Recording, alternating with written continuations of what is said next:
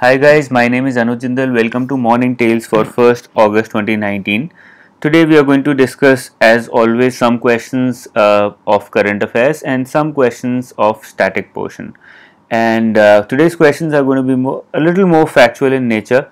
We will have some important things to learn today, and specifically for RBI and SEBI examination phase 2 also, I am going to give you a homework today which you are expected to do by tomorrow. Okay, so let us start with our session. The first question is, which ministry has launched the Deep Ocean Mission for exploration of Central Indian Ocean Basin? Now, why is this important? Is because Deep Ocean Mission or Deep Ocean Exploration has become as important as space exploration because of presence of a lot of minerals and metals which have yet not been explored or yet not been found out from the deep sea. So that is why this particular news becomes very important. In the next 1 or 2 years, we are expected to see a lot of movement, a lot of discussion on deep sea exploration.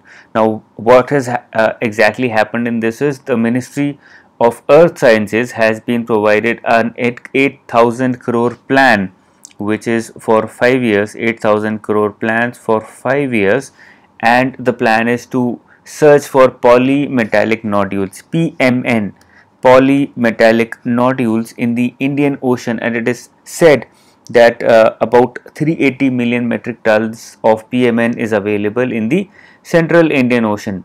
And that much of PMN, in fact only a fraction of that PMN is enough to actually provide us electricity for the next 100 years to meet the energy requirements of India, and therefore it's a very important mission that has started. 8,000 crore 5-year mission by Ministry of Earth Sciences, polymetallic nodules. These are the important terms or important points that you have to remember from this. Okay, next question: with which country has India signed an MOU on sharing wide shipping information and cooperation in the field of hydrography? Now, there's not much to discuss on this, not a very interesting news, only the fact that MOUs that India signs with other countries have become important. They have regularly been asked in the examination, and therefore this question. The answer is Mozambique. Which Indian bank has partnered with UN Women and World Bank to launch the Women Livelihood Bond? A very important factual question. In fact, this was repeated in February 2019 as well, and again it has been in news. The answer is SEBI. With SEBI, MOU has been signed wherein UN Women and World Bank have launched Women Livelihood Bond along with SEBI. Okay. Next question. Now, this is the question where I wanted to provide you with a homework.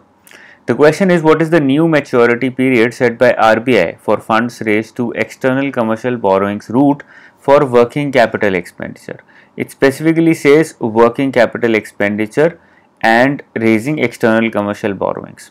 Now, about a month back, there was a notification, or let's say in detail an FAQ by RBI, which specified that all the maturity periods which were used by RBI for external commercial borrowings, which were 10-year, 9-year, 7-year, 5-year and 3-year, are to be mixed and culminated together, and now it will be minimum of 3-year for all the external commercial borrowings maturity periods, and it will be different only for 2 classes, working capital and one more. Now, for working capital, it was said that it will be 5 years, but now a press release has been released by RBI very recently, July 31st itself, and it says that the minimum maturity period for ECB's external commercial borrowings for working capital loan purposes is going to be 10 years. Again, 7 years for repayment of rupee loans. So, the external commercial borrowing requirements and the working capital maturity period requirements have been changed again, and that is why this becomes very important specifically for phase 2 of RBI and SEBI. So what you are going to do is you have to, so the answer as per this is 5 years, but as per the new notification it is 10 years. So the answer should be 10 years. So what you have to do is you have to go back to the FAQ section of RBI website and read the entire FAQ section on external commercial borrowings, which was released very recently.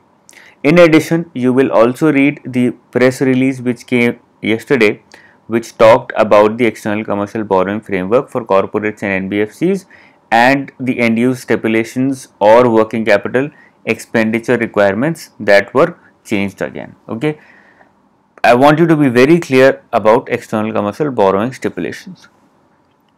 Next question, which country produces the renewable energy at the cheapest rate in Asia Pacific region according to a report by Wood Mackenzie? The answer to this question is India. India's average solar photovoltaic cost has reduced to $38 per megawatt hour. That is what has been given by Wood Mackenzie Institute. $38 per megawatt hour, which is 14% cheaper than coal fired power. So it is even cheaper than coal. That is the interesting thing here, and India is leading in this particular area. So the answer is India.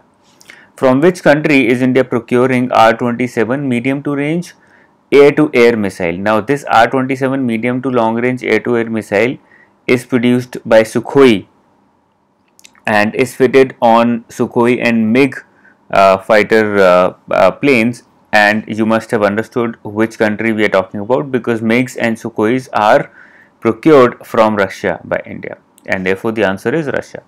Which organization has been awarded with Champions of Empathy Award 2019 for raising awareness about hepatitis? DD News has been awarded with this award, Champions of Empathy Award, for raising awareness about hepatitis. How many countries will participate in the new World Test Championship? Now this is important and this is very interesting also. I don't know if you're aware about this or not. Almost the first time that again World Test Championship is being held, and it is going to last as long as 2 years. It is going to start from 1st August 2019 and it's going to last till June 2021. A total of 9 countries are participating in it. And it is being held in England. So that is also important, can be asked in the examination. A total of 9 countries participating in this particular championship. So these are the important facts for World Test Championship. Where is the Wooler Lake located? Wooler Lake. In case you know the answer, a very popular lake, and in fact through the picture also I think you should be able to understand what am I referring to. Wooler Lake is one of the largest freshwater lakes in Asia, and therefore it is not going to be towards the coast of India, not in southern part of the country. That's a hint for you. Provide me the answers in the comment section below. I want you to do that. The next question is also related to geography. On which river is Hirakud Dam? Hirakud Dam on which river and which state also? Let's talk about that. So Hirakud Dam is built across the Mahanadi River, which is in the eastern part of the country, and therefore it's in Orissa in India. So the answer to this question is Mahanadi, and the state where it is located is Orissa. So these are the 2 important things that I wanted to discuss about Hirakud Dam. Okay. This was all for today's morning tales. I hope you liked the lesson. You have to provide me the answer to the 9th question, which talks about Wooler Lake, and you also have to do the homework about external commercial borrowings, and tomorrow we will try and discuss in detail external commercial borrowings, either in morning tales or in another session on finance current affairs. Okay, so this was all about morning tales. If you did like the session, do not forget to subscribe to the channel, because these current affairs are very important for the upcoming RBI and SEBI examinations.